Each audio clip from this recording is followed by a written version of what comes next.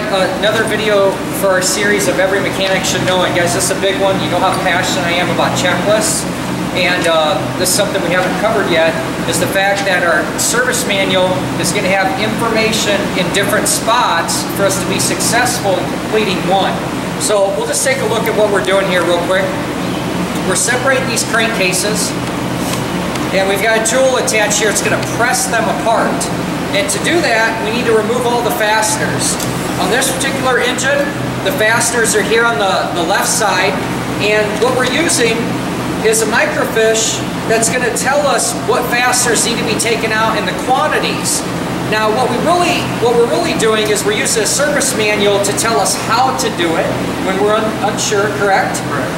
And then we're taking for granted, though, because we're using the microfiche, what I believe is happening in class is we're not taking advantage of the actual pictures along with the print in the service manual. You'll see why in a second. So back here on the bench, you can see his bolts here for the crankcase and how many bolts are represented as far as what had to be taken out. And what you'll notice here is there's part numbers 4, 5, and 6. Do you see that here?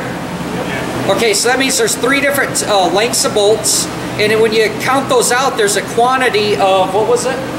11, okay?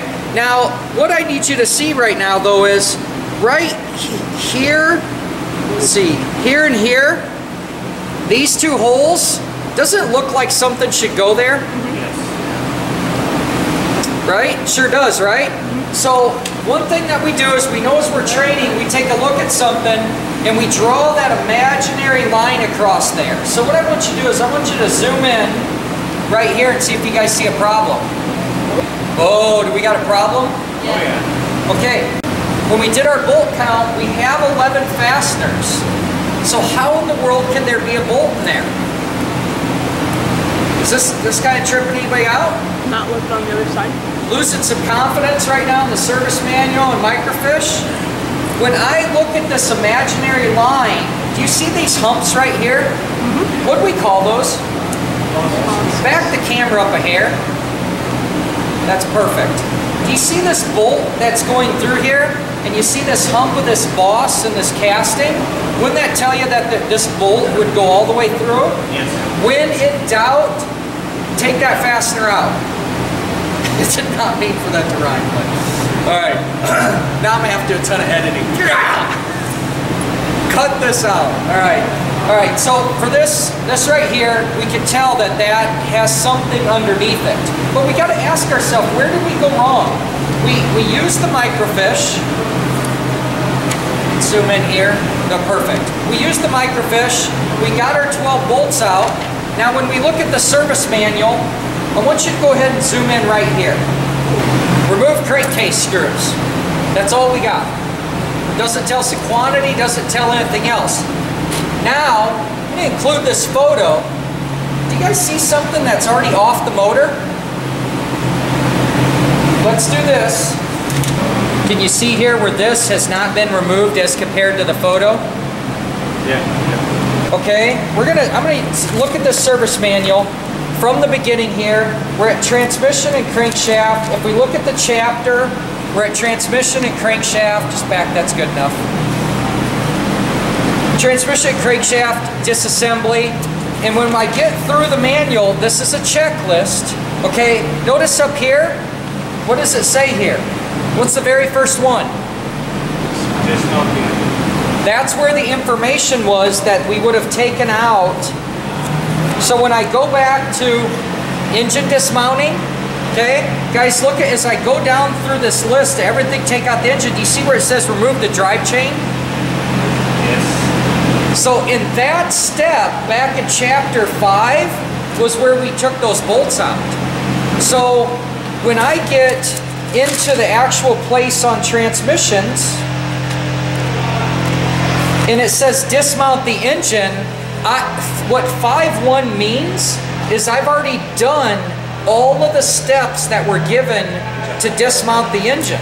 Removing the cylinder, all of that stuff needs to be done per that. And notice how they even give us reference marks where to find the information? Yes. That's why you're going to look at something sometimes in a service manual. In summary, what we're going to find through our service manual usage is that prior steps are located in the manual. Make sense? Yeah. And you know, without digging into the manual so much, we talk about skills every mechanic should know. That's service manual usage. But of all the things on your lab sheet, would you agree that drawing your finger around those crankcases is one of your best friends? Yeah. Here's what I'm proud of. I'm proud of the student for stopping, noticing something wasn't working right, it was being too hard. Hey, we should take a look at this, and we'll go ahead and get these off, and we'll split the crankcases. Hey there. One of the things you know, I want to really summarize and get you guys to think about as you're training to be a mechanic or as you're learning new skills is that sometimes a lot of resources can be overwhelming. And one of the things we really realize today is the student's choice of which resource are they going to use. You know, do you focus more on the manual? Do you focus on the parts fish? I mean, ideally, you think of the service manual as really the basis, and anything else you're going to add to make that job easier or to check yourself is something that's in addition to that service manual. So I want to encourage you always really read through the materials as a checklist.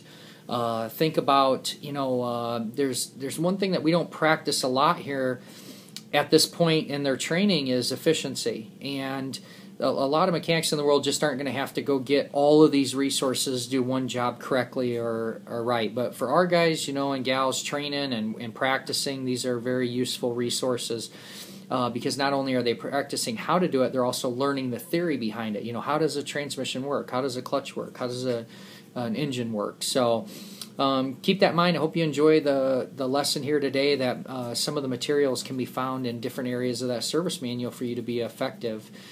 Use it all to your best advantage. Have a great one.